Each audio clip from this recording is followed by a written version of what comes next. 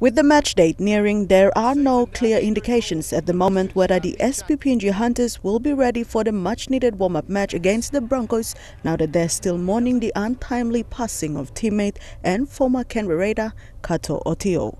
Though it is already up on the NRL pre-season draw that the Hunters will face the Broncos here on home soil come the 24th of February.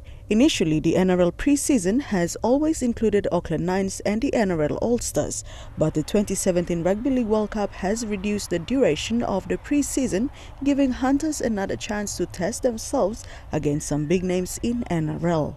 Meanwhile, the pre-season trial will go on for the whole of next month, which will see the rest of 16 NRL teams go through a round of warm-up matches before proper season kicks off in March.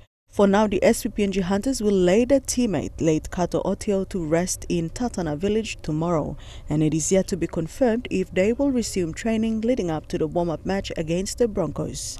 Dinero Striker, National, EMTV Sports. I didn't think the kick was on there. I thought the pass was on.